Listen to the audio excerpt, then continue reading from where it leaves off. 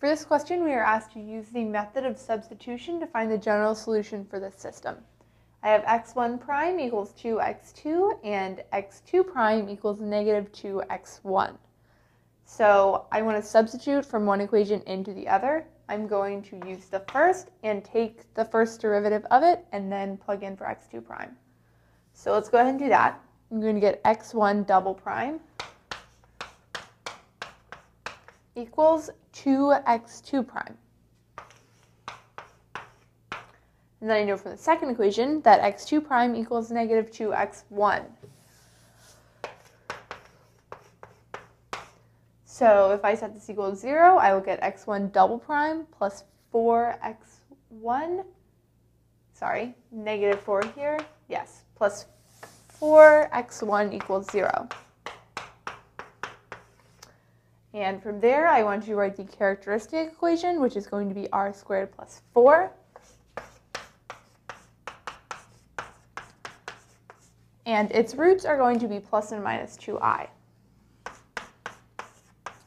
And I can use that to write the general solution for x sub 1.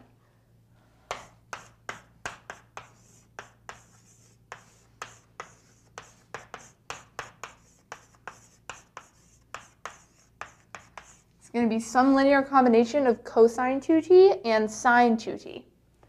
So from there, I need to solve for x2. And I can use the first equation again. So I want to take the first derivative of x1,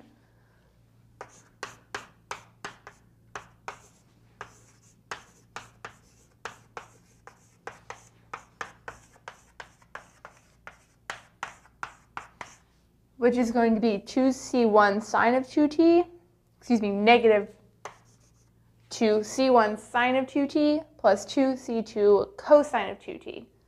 And that is going to equal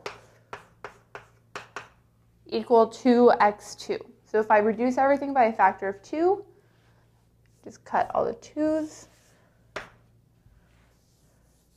I find that x2 equals negative c1 sine of 2t plus c2 cosine of 2t.